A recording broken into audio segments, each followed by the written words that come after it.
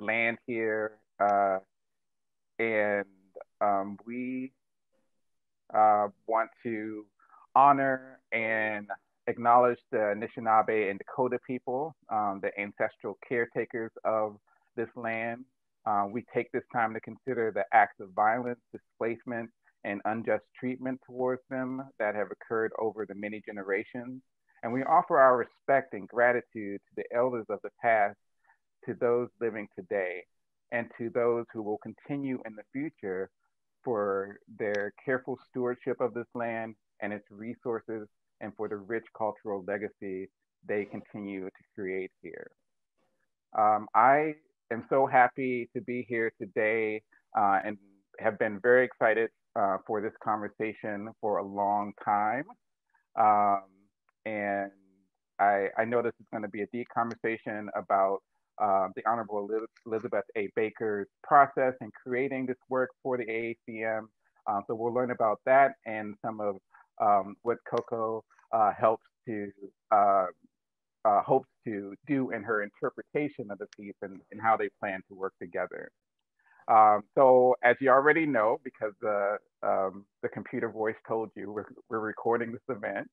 And by participating, you acknowledge and agree that this session will be recorded and that we may make that recording publicly available in the future via downloading, streaming, or other means. Um, so um, as you may notice too, we have closed captions at the bottom of this event, and so there will also be a transcript available should you be interested in that. Um, we're going to have a presentation style conversation today. So as you can see, Coco, Elizabeth, and I are highlighted. We will have a 10-minute Q&A session at the end, but you're free to add any questions to the chat, and we'll make note of them towards the end of our conversation. So now on to the conversation. I'm going to start by introducing our amazing artist today. Start with the Honorable Elizabeth A. Baker, eschewing the collection of traditional titles that describe single elements of her body of work.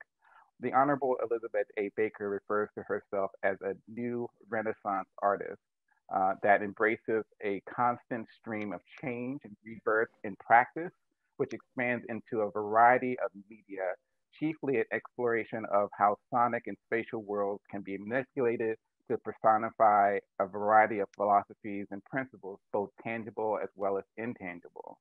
Elizabeth has received recognition from press as well as scholars for her conceptual compositions and commitment to inclusive programming. In addition to studies of her work, Elizabeth has been awarded several fellowships, grants, and residencies, in addition to sponsorship from the Schoenhut Piano Company and Source Audio LLC. As an experimental filmmaker, her work has been shown at festivals including Women of the Lens in the UK and the African Smartphone International Film Festival in Nigeria. As a solo recording artist, is represented by Aerocade Music. Her first solo album on the California-based label, Quadrivium, was released worldwide in May 2018 to rave reviews.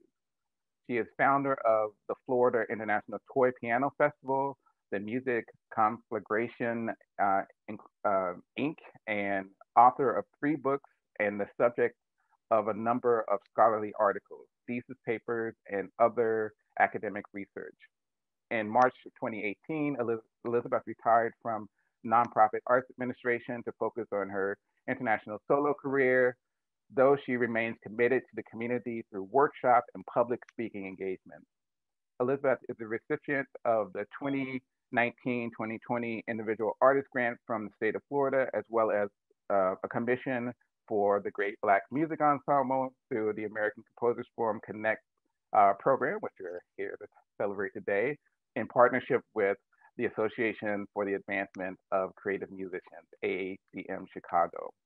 Fanfare magazine proclaimed in fall of 2019, perhaps Baker will be the Pauline Oliveros of her generation, and perhaps she will be more than that. I'm going to say more than that. So welcome, Elizabeth, um, to this conversation. And now I will introduce Coco Elysses. So Coco is a modern day Renaissance woman, hails from Robbins, Illinois, and is a producer, musician, actress, voiceover artist, screenwriter, and poet. So we have two Renaissance artists here with us today. She is the second woman chair of the 66-year-old venerable AACM. And during their second season, she was a featured musician in the critically acclaimed Fox drama Empire. I remember that. I know that. In 2014, Coco was a semifinalist in the Lifetime television unscripted development pipeline.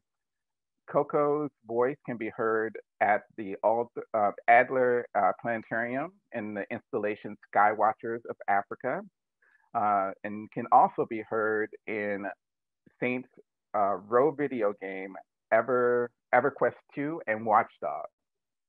In 2018, she won the Alta Award for Best Original Music in a Play, and in 2019, Non-Equity Jeff Award for Best Original Music in a Play for Telecom.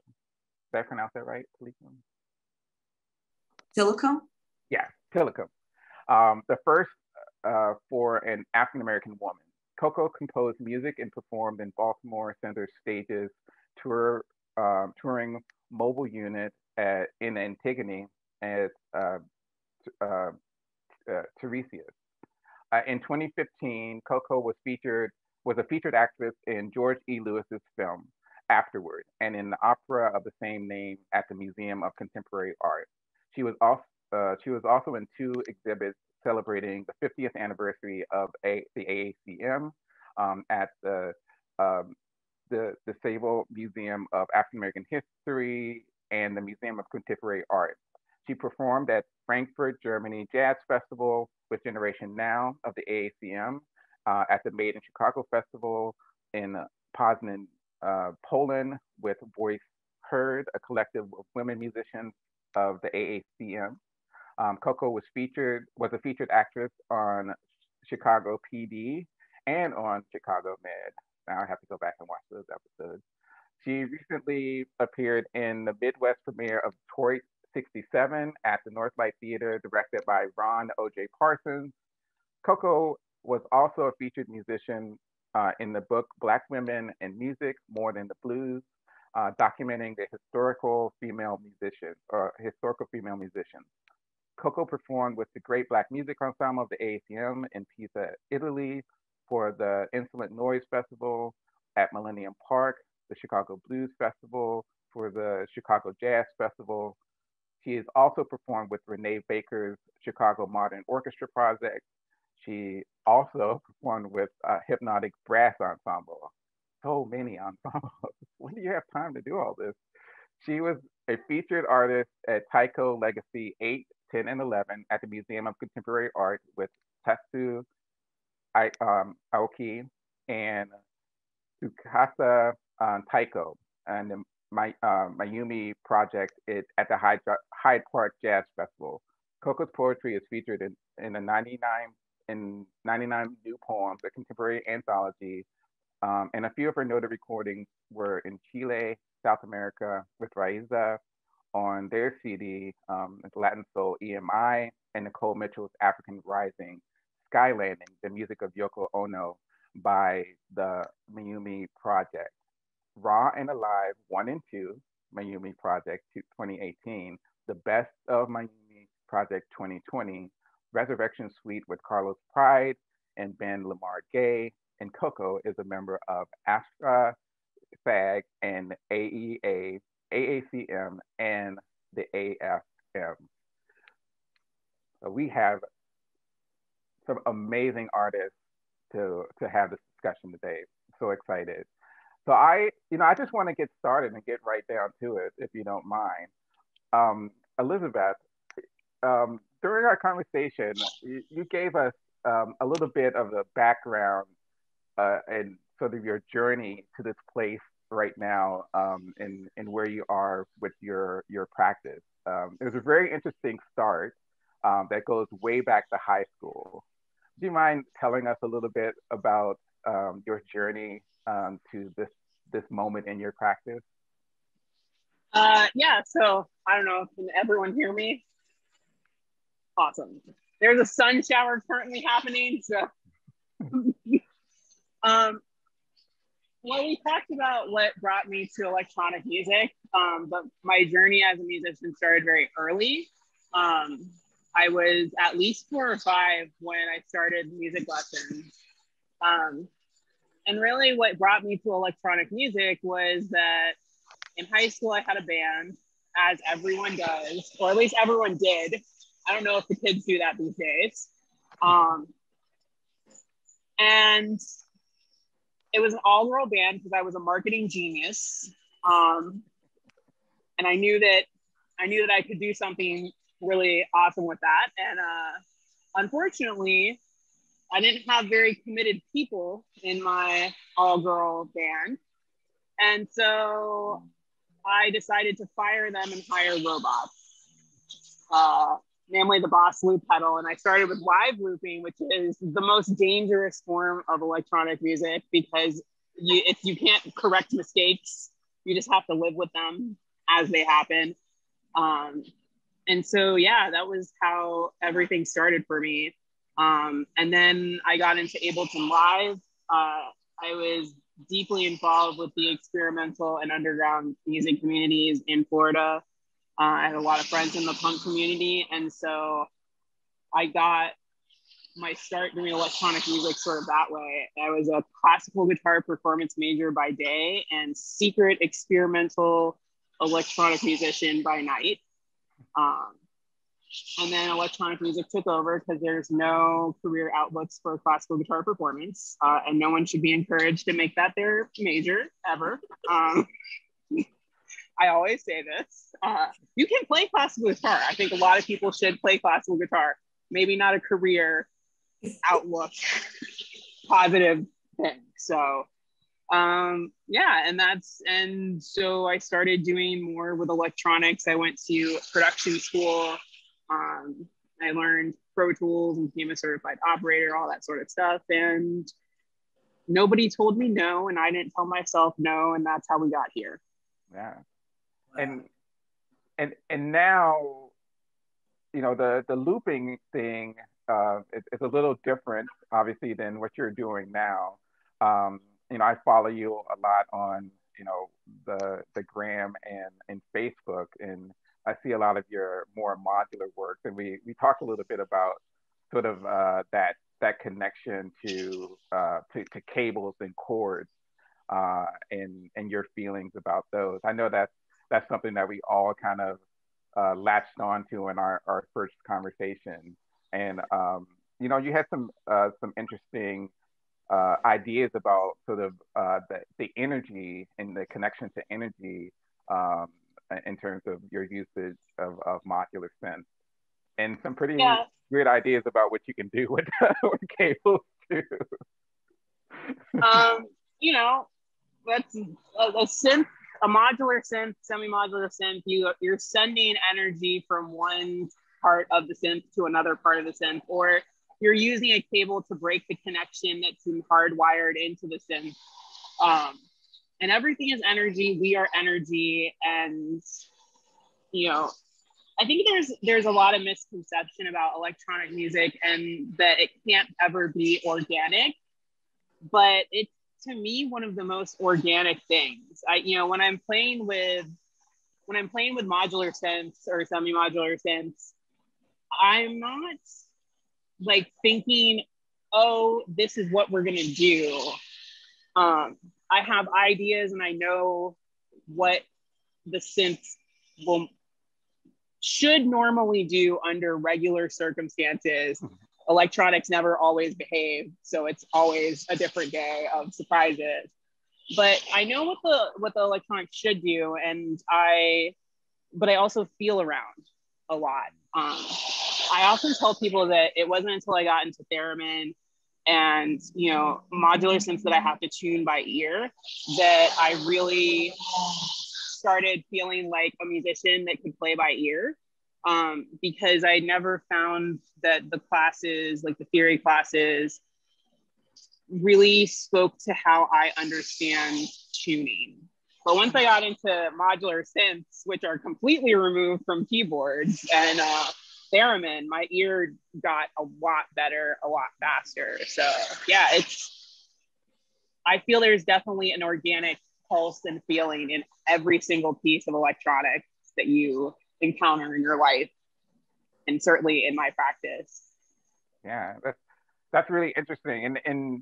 Um, and so thinking about that idea of, you know, tuning and the non-traditional path of understanding music, or at least a non-Western classical framework, it seems that through this ACF Connect program, that you were put in contact with the appropriate ensemble to work with.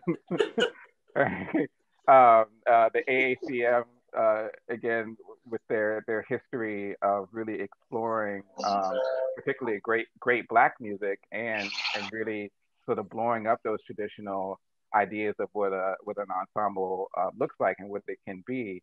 To me, seems to be that great connection that we were able to make, and also really, really, like, you know, there's always this misnomer of like Black music is only hip hop or jazz or R&B, but, you know, the AACM and the Great Black Music Ensemble, you know, they put on its head that totally wrong assumption. And in my work, I've always had that, and I wouldn't say it's a problem, but it's created issues. Like, I wasn't allowed to play at a Black History museum because they said my work wasn't Black music. But so it's really empowering and powerful to see so many very versatile musicians that, like, Black music is defined by what they make. It's not defined by any prejudice or preconceived notions. Yeah, absolutely. And Coco, you're now leading this ensemble, this world-renowned ensemble, as the second woman to lead it, and you know, and this transition came during the middle of the pandemic as well. I wonder if you can talk a little bit about your new leadership at the organization, and a little bit give a little bit of background on the history, and maybe even more directly your history with the AACM.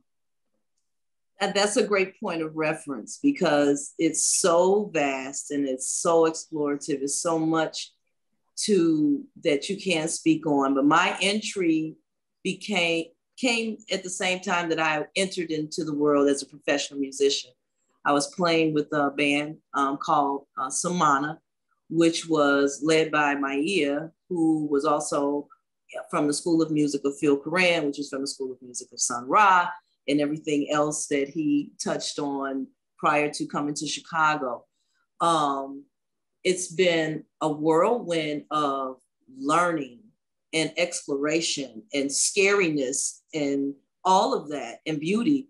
And so being in this position with my mentors, my peers, is exciting. It's like being in a room with a lot of unicorns. And it's like, how do we get to create more things? And how do we get to take the legacy, you know, and push the envelope a little bit more in all kinds of different ways and directions. So it's just been really exciting. This project is super exciting. I cannot wait until this. It's like I get to meet everybody. We get to make this wonderful music that's been written. And so grateful for the relationship that happened before I came into leadership. So it's exciting. Yeah, and then you also talked about sort of your connection to this idea of energy, this sort of ripping off that cable idea, and It was particularly interesting to hear you talk about the Eric Pearl book. The reconnection. Yeah, and frequencies. Can you talk a little bit about so your exploration there, and maybe how that's connected to the work that you'll be doing with Elizabeth? I kind of started on my path as a musician, professional musician, and exploring physics and exploring metaphysics at a very, very young age. And so I kind of went down this wormhole. I found his student before I found him.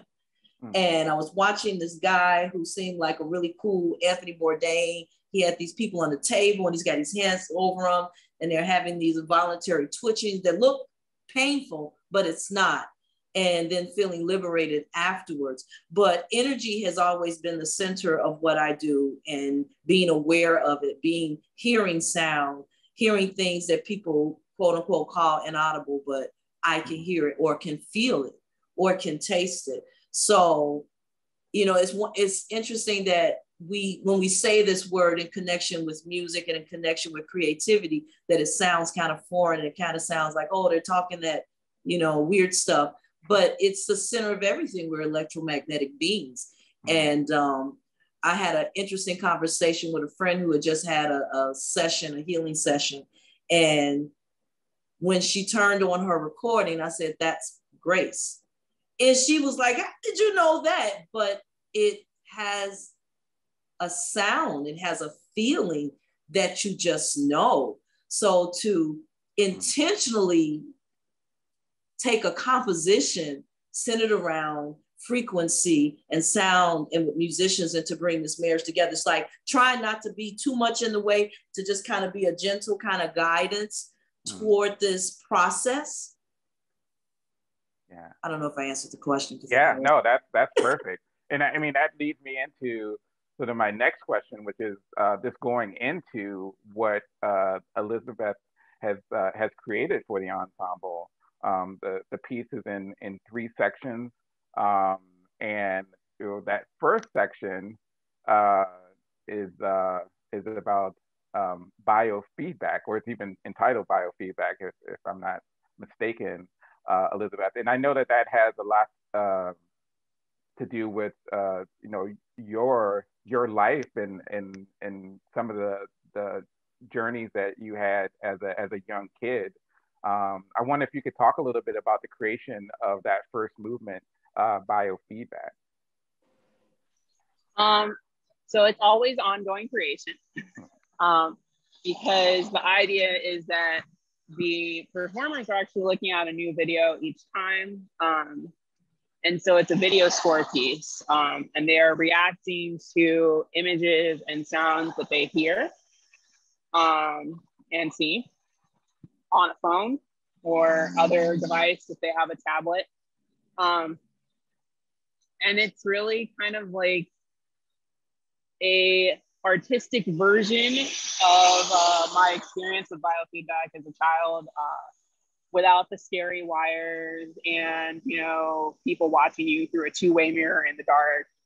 So, except I suppose in many ways the audience is the set of technicians in the 2-way mirror. It's just we don't have a 2-way mirror. They're just, it's broken, it's not in. You can see them, they can see you. And yeah, it's all about really putting cognitive behavior on display. I'm not really like, I think it's great if people can play a set of notes or perform a series of gestures perfectly in a row. I mean, it's like high level Guitar Hero, but you know, not. And that's cool. But I think that there's something to be said to this adaptive quality. And it really pulls out, you know, we have cellular memory from our ancestors in our bodies, and it has a lot of effect on how we react to things in the moment. And so this is kind of a way to tap into all of that. And if you know, in my own improvisational practice, I actually do a lot to sort of blow up my rig, like create the possibility of an explosion that's going to go catastrophically, horribly wrong, but that I have to like fake, like, oh no, it's not wrong. And then like I'm broken out of whatever like comfort zone of how I would normally approach something, and have to fix problems on stage. And I use that as a way to break me out of my comfort zone and cause me to have to react.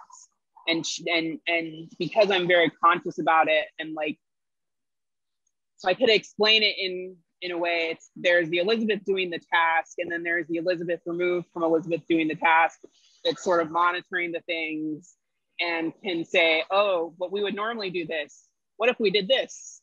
And so this is sort of my introduction into creating stimuli, because, you know, a flute player doesn't really have something that they can just make blow up. I mean, they could mess with their keys, maybe, like, but that's also a horrible idea.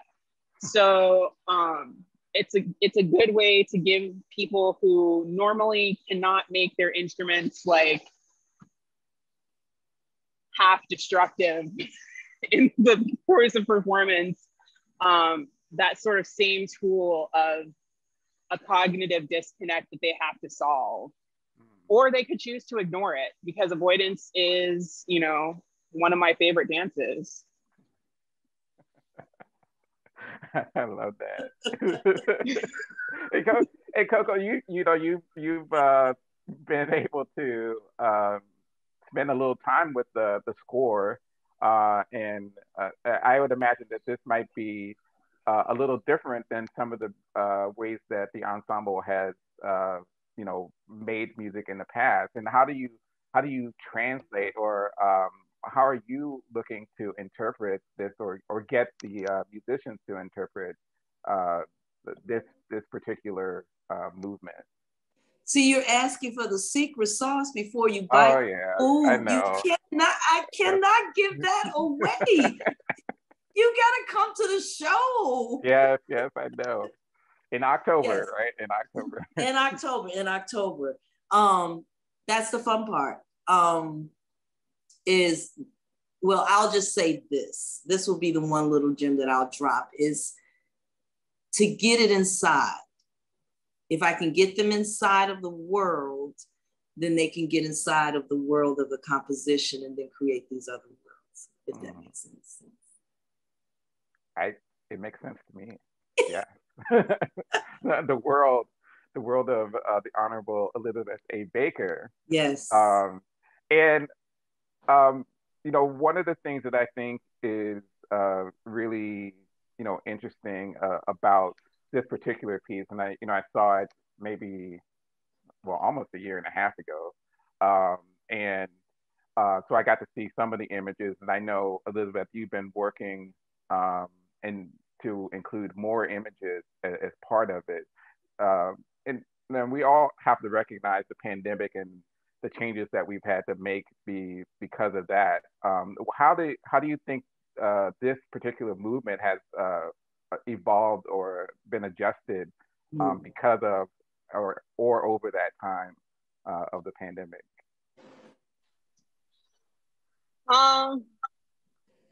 I mean, it's really adjusted because I got a fellowship from Harvard. So congratulations. Thank you. So I have access to financial resources that I didn't have access to before, which means I can afford gear that I didn't have access to before. As far as the pandemic is concerned, I had a very strange experience with the pandemic because, I've spent most of my life touring as a solo artist. So I'm very used to isolation.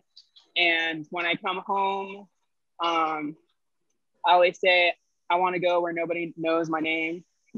And they're not glad I came. So the opposite of cheers. And so for me, it's, I've thrived in a lot of this because I mean, I was speaking to a colleague the other day and I was like, I go shop at the grocery store on the other side of town, so I cannot run into anyone I know. Like, it's isolation is good. Isolation is home for me. So I mean, I want to say that the pandemic gave me time, but then we also had the pandemic, of racism, and then the George Floyd. Now everyone wants to go talk to someone about diversity, equity, and inclusion, and they want token Black people for their programs. So then it becomes fielding a lot of emails and a lot of aggressive emails from people who feel entitled to access to you. So it was actually way more stressful, and there was a lot more work going on because we had all of this stuff with the people that now call themselves activists and probably don't deserve to call themselves activists, because they just have now decided that because they've added a Black artist to their program, even if the Black artist isn't involved and didn't have a say, that makes them an activist. Kind of going off on a tangent with that one, but I feel like it needs to be said. And so all of that made for what could have been a really restful experience. It made it a really stressful experience. So I thrived because it was something I was used to, but in hindsight, I wish I had had some time to do some deep and restorative rest to prepare me for life outside of the pandemic. Because now I feel like, especially with vaccinations and stuff like that, a lot of people feel like the pandemic's over. And so that expectations of access to you has increased even tenfold from what it was last year. And so I don't feel like I've ever had a moment of rest in this last, time. And yes, I definitely hear that, and it's a conversation that I've had with a number of artists, even locally here in the Twin Cities, especially since this was sort of the center for a long time, and yeah, that exhaustion is real. I wonder, Coco, how an ensemble like AACM dealt with that over the course of 2020. Did you all see similar sort of outreach to the ensemble, or how did you all adjust to sort of this, whatever they call a new normal, which is not that new for a lot of us, but I wonder how you all adjusted to that, or what you saw during 2020. I think it was, for us, it was another way to bond. It was another way to come together, to kind of see it just so rapidly. I mean, left and right, piggybacking off of what you were saying, Elizabeth, with these organizations that come in and want to do those types of things. But I think the beauty of it is the honesty and the transparency of what we see, what you're trying to suggest, what you're trying to ask for, and just being honest with them, in the most gracious way that you can, so that you don't look like a stereotypical, you don't have to say the word, it has its moments of stress, but then the beauty of it is that when you speak those words and you're coming from that place that this is not going to happen, that I see it, that's empowering. And we've had a lot of conversations, probably more conversations than in the old normal that we used to have, where we would see each other at gigs and see each other, a few meetings here and there, but there's been so many conversations about and about the process and what we're dealing with and stuff. So that part has made us come together even closer. Mm. All of those, you know, tragic things that we're dealing with. Oops. That's all right. Great. And yeah, I definitely I hear that. And yeah, because you know you have to. That's where you have to go to your community in times like this. Now, I'm looking at the time now, and I definitely want to get to the second movement of the piece because it's one that it might be my favorite, even though I haven't heard it yet. But I like the concept of it. It's a string quartet, and I'm just going to say it's a string quartet.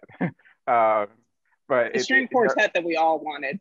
Yes, exactly. So I love this sort of redefinition that you talked about of the string quartet, and you talked about really the string instruments being seen in a very different way was part of the inspiration for this. So you have this string quartet that has all these other qualities that may look very different to our understanding of a string quartet when we place it in the sort of Western classical tradition. But that percussive element that you're talking about in the speaking. So I want you to dig in a little bit on yeah. And the subharmonic accompaniment. Oh yes, right. How could I forget the subharmonic? Back in the day, the string quartets were jams. Like they didn't have the radio, and so we're making a jam for 2021. Yeah. And we're gonna make the walls rattle because that's what you should do. Yeah. Getting low, right? Yeah. It's if I could use a technical term for a moment, when I was in electronic music class in production school, our teacher would always ask us when we turned in our assignment, "Is it a dope ass beat?" And if I would like to take everyone to 60 Minutes for a moment, because Kanye West was on 60 Minutes many years ago, and probably one of the greatest moments in television history is like the old white dude from 60 Minutes whose name I never remember is like, "And what exactly is a dope ass beat?" Wait, did you? And Kanye looks at him and is like, "It's a really good track. Like Jesus Walks, that's a dope ass beat." And so that's what I did, is I made a dope ass string quartet that has percussive elements and speaking and subharmonic accompaniment. Because I'm from the South and we love down-tempo Southern hip hop, and those subtones, I know there's metaphysical things I've definitely studied, like what does frequency do and everything like that. But nothing feels so good as just like a pure sine tone through a subwoofer. It's just, it's like a warm hug. Unless your neighbor's coming home at 10:30 p.m. and your 3-year-old's trying to sleep. But I do appreciate the subharmonic for sure. Hey, okay, so Coco, like, is this the first sort of subharmonic exploration for AACM? You think? Yes, yes. I'm in heaven. I'm in heaven. I mean, but you have the Chicago style hip hop there. They have the subs in that too. Oh, so and I'm a house head, so this is this is what I grew up. I would sneak out of Robbins. I would take the car, and I would take all of my allowance and put that back in the tank so that my parents didn't know where I was going, and just that bass in the clubs and sweat out your hair, and you come back home looking crazy. So this is going to be very, very, very, very fun to guide. I like to say the word guide. And then there is Strange Loop. And of course, I already appreciated the name right away when I saw that in the score. But I wonder if you can talk a little bit about your inspiration for the Strange Loop section of the piece. And, oh, you're muted. I should unmute myself. Here we go. There you go. Strange loops. Strange loops is talked about by the astrophysicist Cavalli. Yep. Nope, that's not right, but it gets us close enough. And strange loops is kind of like, how do we get to intelligence? Like, what makes intelligence? We don't have the answer, but we know that some sort of strange loop system gets us to intelligence. And that's kind of where the idea came from. There's loops happening because there's a Zen harmonic scale that is a loop that is happening between musicians. And then there's the equal temperament scale situation happening between another subset of musicians. And then all together, those loops create more loops because there's these little pitch wiggles that happen from the differences between the pitches that are sort of close, but not quite there. I think, I almost will have to give it away so people are not very confused as to what's happening, but, we have our vocalist, Dee Alexander, like amazing, singing into the F holes of an upright bass. So it creates this otherworldly thing of like, where is the sound coming from? And then we have, trumpet being played into the underside of the piano and cornet being played into the top side of the piano. And so you're getting these which is a loop in of itself. We created an infinite loop between the soundboard and the brass. And yeah, they are all four of those instruments are playing this Zen harmonic scale of a 12 chain of perfect fifths. And yeah, I mean, it's a really cool piece. It's basically, I feel like it's very in the spirit of AACM because it's an improvisation that I basically wrote down. Yeah. Well, and some of that is because you were able to, in 2019, again, this has been a long process extended by the pandemic, you were able to work with the ensemble and get a sense of, what they could do. So I think I remember the concert that you played at the Theater Cultural Center when I think Ernest Dawkins had said, she had us playing in, in the pianos and stuff. So I imagine that some of this came from that experimentation you were able to do with the ensemble. Yes. Yeah. That was also a great concert because theremin. Anytime I get to pull out the theremin. Yeah. we were experimenting, doing a little theremin experimentation this morning at ACF too. So we all love that instrument. Yeah. Sure. Was it an Ether Wave Plus? I don't think it was that. It was one that I had never seen before. Actually, is it the mythical Clairvox that's like the Emperor's new theremin? Maybe I might have to talk to my colleague Tim to find out which version. He's lifting his arm up. He doesn't know either. It was. I'm still waiting for my theremin from Moog that I ordered in October of last year. Oh yeah, I mean, come on, we all have to experience those delays, right? Waiting for instruments, please deliver soon. Okay, we're getting close to the mark where I said that we would open up for Q&A. But Coco, I just wanted to sort of wonder if you could talk about. I know you weren't there for the concert that time, but that ability to work with the artists and composers for the ensemble, and what how that helps sort of craft these pieces and give you an idea of sort of what the composers are thinking about. Did you think that experience with Elizabeth back in 2019 will help these musicians get into that world, that space you want them to get into? Most definitely. I wasn't there, so I can't say what the experience was like, but it definitely will help.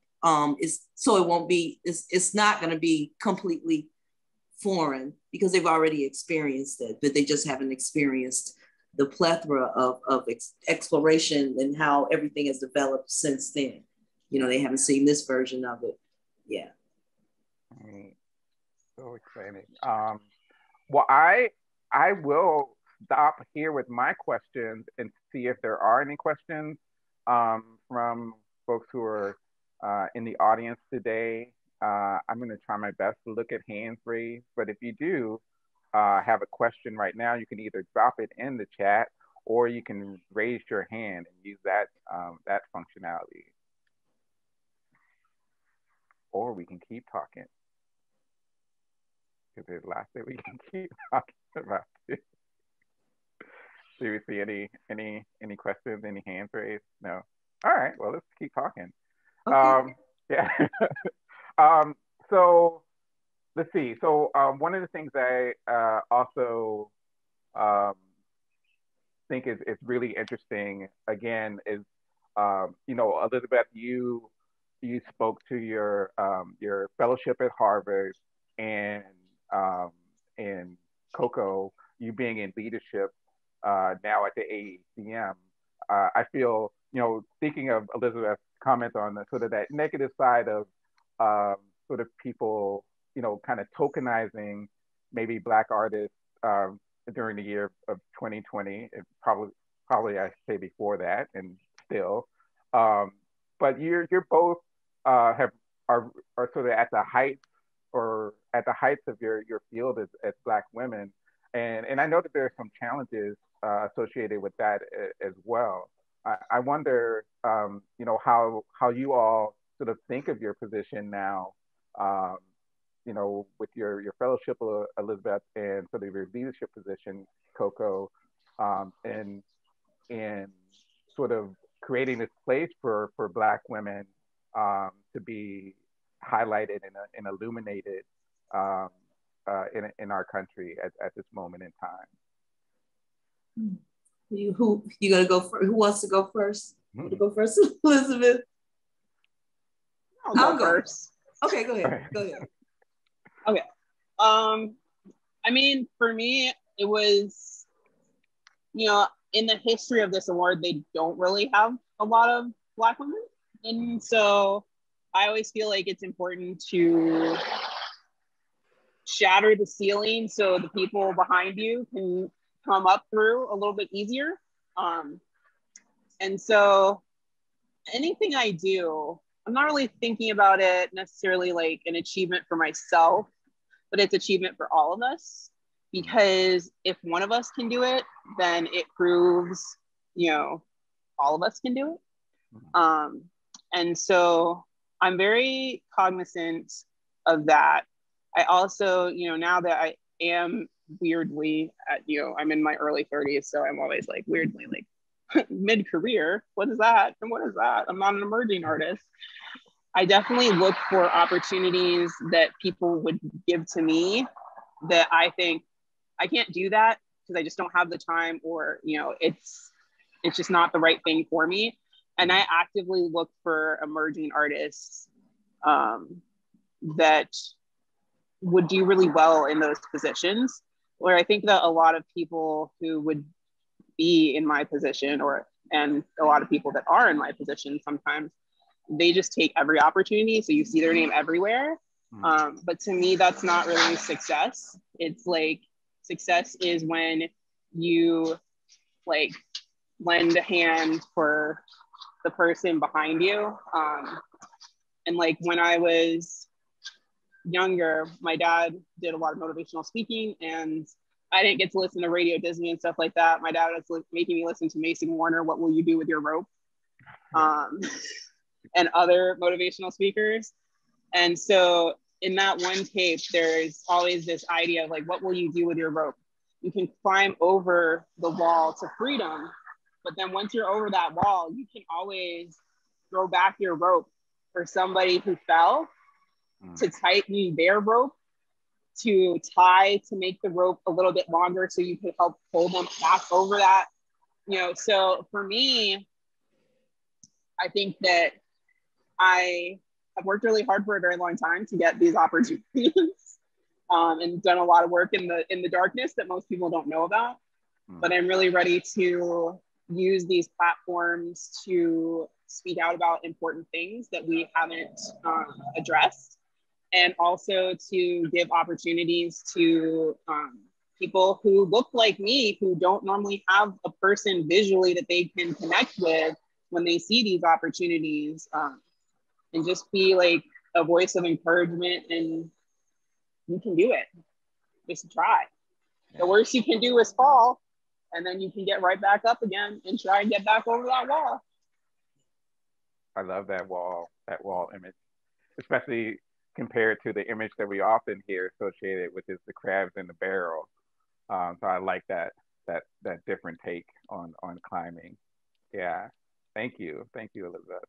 And Coco, and at AACM, how does that feel to be, in leadership and after all this time working with the ensemble? It feels like a natural progression in regards to when I go back 25 years that I've been around the organization. I'm a big dreamer, and I have really, really big ideas, and love to find ways to empower everyone. And so, because we have a variety, we have we're just like a regular orchestra. We have a large age ranges from musicians. And so that our ensemble and our organization seamlessly works with one another, regardless of age and gender. Being very transparent, being more inclusive in projects where we're working together, doing things that are very different. I'm doing my first CD right now, and working with one of the members of the ensemble that Elizabeth had the opportunity to meet, which is Alexis Lombre. And she was shocked when I asked her to be my producer, because she had never produced anybody. But I hear that that's the sound that I want. I trust her. And I think that when we take those big risks and we allow and see the talent, and we don't look at the years, and we don't look at this, that says so much for someone's confidence. When someone says that I see your leadership now, I see it, and I want to be there to help develop it. And I'm going to give you an opportunity to teach me some things that I don't know, and to share, and for us to explore this journey together. And it'd be a first for both of us. And that is really exciting. I so love that's that. kind of like what I look like. And then also trying to get Avriel to get an Instagram account. Once I can get Avriel an Instagram account, then I'm good. I love it. It's that it really is that sort of intergenerational connection that builds strong communities. And I think you both spoke to that, and how we can create those spaces for growth and connection, and how we can always learn from people, no matter what age they are, right? They're, Exactly. Some of my favorite local artists here are the people that I go to for inspiration and education. So I really feel that that's so beautiful for both of you. So we're close to time now. If there are no questions from the audience, I want to thank Coco and Elizabeth for being a part of this conversation. I thought there were some really amazing nuggets in there. So I want to tell the audience that this will be available on I Care If You Listen in the next 24 hours or so. So if you have friends that weren't able to make it today and want to hear these two amazing artists talk about their collaboration, that will be happening as part of the ACF Connect program and in late October 30th in Chicago. Make sure you tell them to look at I Care If You Listen for this, and to sign up for our newsletter to find out more information about the concert. So once again, I want to thank you for yes. I just want to say, like, not just for my pieces, but the other pieces that are happening, this is a destination performance experience. Yes. Like, if you've ever wanted to go to Chicago, I heard there's lots of good food. And you're going to have a once-in-a-lifetime concert experience. Yeah. I don't know the price, but it's probably... It's free. Free experience. Free 99. A free 99 experience. The 99 is for, like, you know... Yes, blueberry tarts and stuff. Yes. Dope ass beat. Yes, no. Absolutely. Yes. They are a technical term. It's going to be a party. Yeah, it's going to be a party, and it's once in a lifetime, and you should go. Budget now. Budget now. Get your flights, hotels, all of it. Right. All right. Well, thank you all so much, and we'll see you next time. Yes. Yeah. Have a beautiful day, everyone. Besitos.